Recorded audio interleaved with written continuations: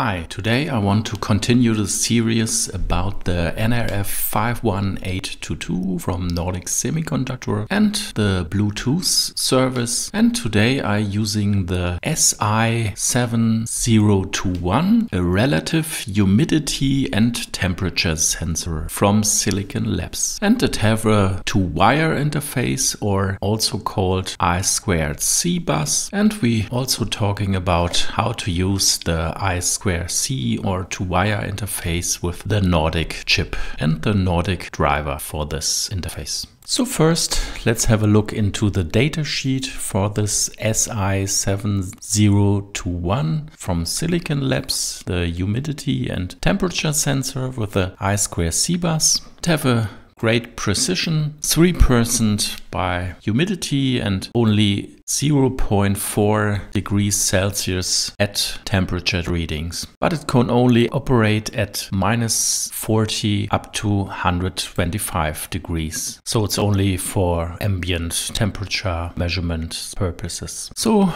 let's have a look at the interface. We have the humidity sensor and the temperature sensor, an analog to digital converter, a control logic, and the I²C interface with the data and the clock line. So here's our operation voltage. We can use it from 1.9 up to 3.6 volts. So it's fit into our 3.3 voltage of our nRF51822 device.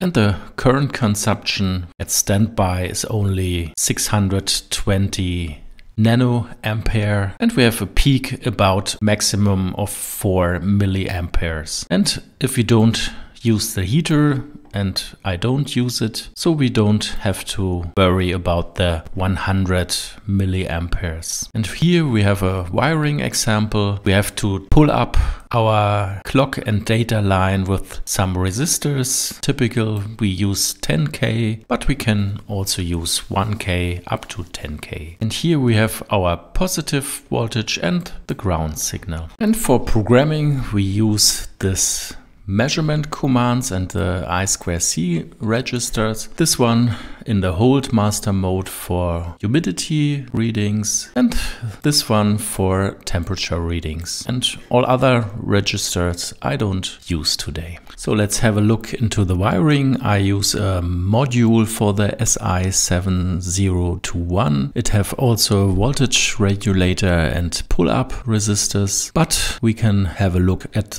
this later. So I connect VCC to VCC with our Bluetooth chip, and the ground also get connected, and I connect the data line to GPIO pin 4 and the clock line to GPIO pin 3. And as mentioned, if it's not on your module, you can have also some pull-up resistors, 1K up to 10K, and you have to pull up the data line and also the clock line. And for debugging purposes, you can also have a UART to USB converter to connect to your PC, and you have to connect the ground to have all the same ground potential on your system, and you have to connect the transmit line to the receive line and the receive line to the transmit line, so it gets crossed into your UART adapter. And not in this picture, you also have to connect your programming device. I use the ST-Link version 2 and also the 3.3 volt from this, and also I connect the command data IO and also the clock line. Now let's do a quick source code review. We have our main routine, and in this main routine, we start up our logging and put out some logging information. We configure our two-wire interface or I²C bus, initialize our timer, initialize our Bluetooth low energy stack, our peer manager, our gap parameters. We initialized our own Bluetooth service, initialized the advertising parameters and the connection parameters. And then we start the advertising and enter the main loop for just power management or entering the sleep mode. So start with the two-wire interface. We set up our GPIO pins and our two-wire interface clock frequency. And I use the low priority because all other priority disturb the Bluetooth service stack. So this is very important. Don't use any other priority than low. And then we enable the two-wire interface. So let's go back.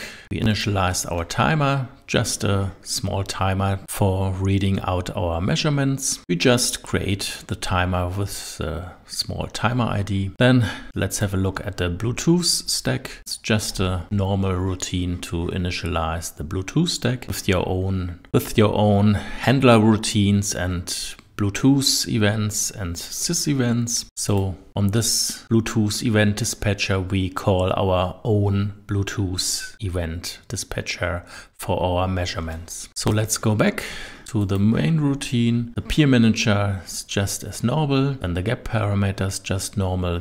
And then we can have a look at the services. So there we initialized our own Bluetooth service and we can have a look in this init routine. Now I put out some characteristics, communication characteristics, so we can write some data from our client to our Bluetooth peripheral. And for the measurement, we use another characteristics to put out the values to our client. So now let's go back, and also we set a write handler so we can have a look at this write handler. We have a notification enabled event, and in this we start a timer for the measurements, and we also have an interval change event so we can change the timer duration, and if the timer is running we have to stop the timer, change the timer ticks and then start it again. And also we have an event for notification disabled, or the same if the whole Bluetooth communication is ended. So let's have a look at our own routines. The header files, I set a 128-bit random UUID, so we can use a Linux tool UUID generator, or we can have a web-based UUID generator. And I randomly set our service and communication and value characteristics ID. Here we have a definition of our events, and in this structure we have all the handles for our characteristics and the event handling, and the raw humidity data, the raw temperature data, and a flag if our notification is running, and also the interval. And after we look into our init routine, we can have a look into the characteristics. This is a write characteristic, so we have a write enabled, and the other characteristics are our notification, so we have only read and notify enabled. And above we have our event dispatcher, we have a connection event, disconnection event and write event, and the whole logic goes into this write event. Now let's assume our notification is running and we're running into the timeout handler. The only thing we do is to send out our command on our two-wire interface at the right address of our sensor, and we set the reading of our humidity and wait for the call of the two-wire interface handler.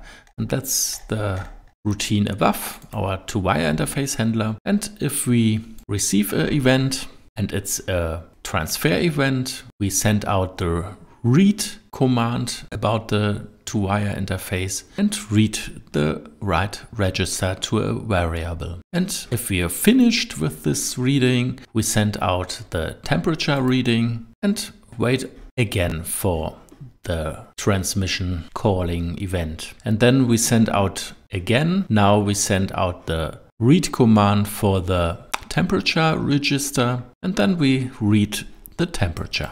And after we read the humidity and the temperature, we put out some logging information. And we have also some event handling if there's an error on our two-wire interface. And after all this reading, we also update our sensor data via Bluetooth in this routine, and we call our sensor update Bluetooth command, and just as in our last example, we put the humidity and the temperature data in some buffer.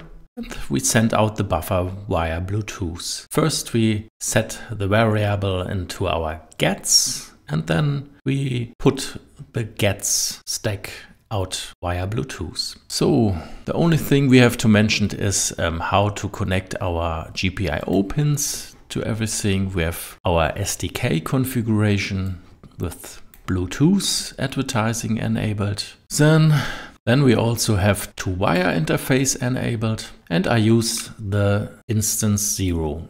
So we have to enable instance 0, and instance 1 is not enabled. And I also enabled UART for the debugging. And in the custom board header file, we set our clock and data pin for two-wire interface, and I use this Arduino based definition. And we can also have a look into the makefile. It's just normal Bluetooth stack makefile. So I define our chip.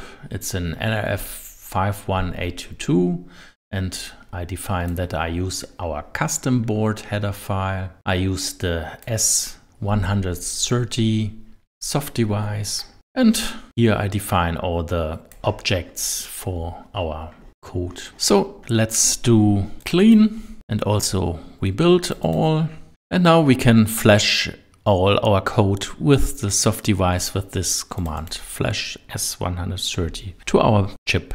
And after we change some code, we only have to do a flash with our new firmware and don't have to flash the whole soft device again. So let's have a look at some debugging information. I use PuTTY with the UART converter on TWI USB 0. So let's have a look and put it to foreground, and I do just a reset. So no flashing, I just reset our chip for debugging purposes. So we can have a look at the debug information. And now I open my nRF Connect application on my mobile device and start scanning and do a connection. Now I write maybe 500 milliseconds interval to our device. So I send an interval change, and then I start the notification.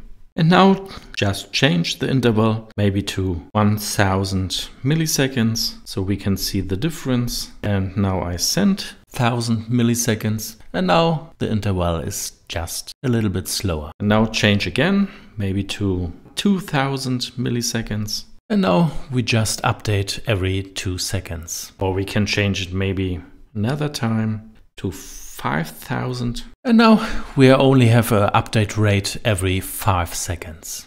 So that's just for energy saving purposes maybe. And now, just for fun, I just changed back to 200 milliseconds, so it's very fast updating. So that's a little bit nicer. So let's do some temperature changing. I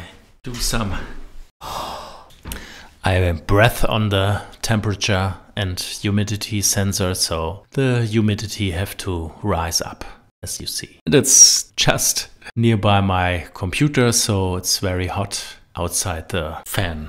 Now let's have a look at the bench and our breadboard setup. Here we have a breakout board for our nRF51822 and the Si7021, the humidity and temperature sensor. And I have also some other more breakout boards, just in case something is wrong. And I also have a heart rate sensor and an accelerometer for the future, so I can show more examples with Bluetooth. And I have also a flash chip, so just to store some data into the flash. And I have also a CMOS 10-bit counter just for the future. And also I have a cheap humidity sensor to compare with our very precision sensor. So let's open up our mobile app, the nRF Connect from Nordic Semiconductor, and do a scanning. Here's our Bluetooth device and our 128-bit service. So let's connect, and first we set up our new interval. I start with 500 milliseconds.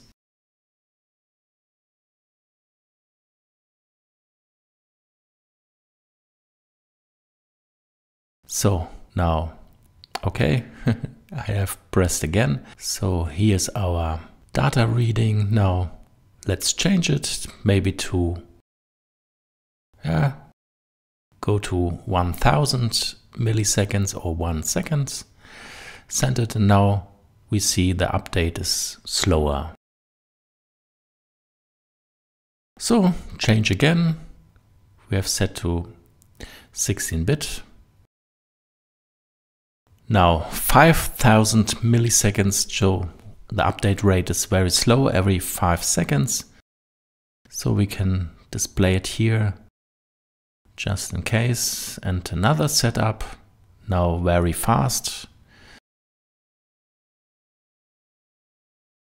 So I try 200 milliseconds, so 5 times a second, so it's very fast.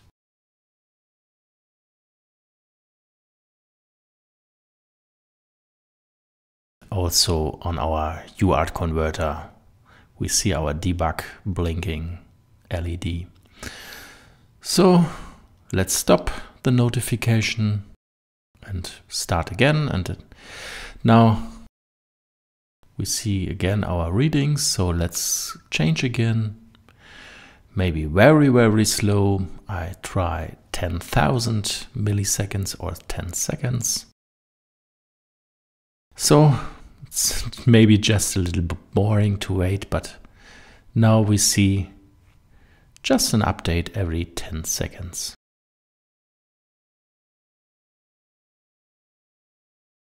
Okay, now switch back to a fast measurement,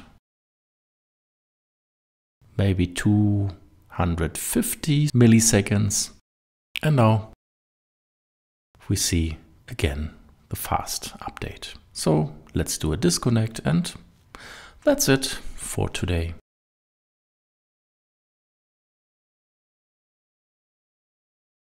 So you can find my source code at GitHub. Just look at the description down below. And as always, thanks for watching today, and I hope you learned something. If so, please give me a thumbs up, write some comments down below, and subscribe to my channel. So bye bye.